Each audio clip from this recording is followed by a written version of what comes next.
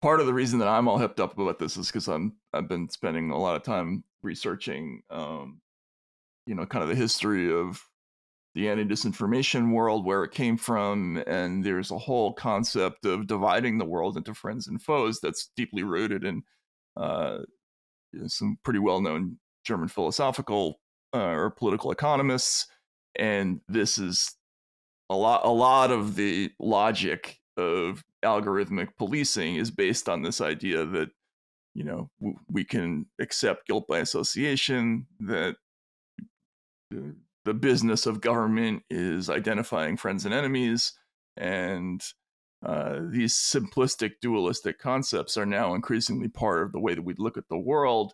And it's only a matter of time before we come out and say that that's what we're doing, like that, that politics is essentially, binary. There's good and bad. There's, you're on the right side or the wrong side. um the way the German writer Carl Schmitt put it is, in nature we have beautiful and ugly, we have black and white, and in politics we have friends and foes, and it's it's not something.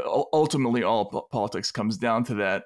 I think we're going to come out of the closet as essentially believing that pretty soon, and this is an early sign of that. Well, Matt, I hope whoever edits our show puts brackets around that and releases it as a 2-minute piece, because I think it's troubling.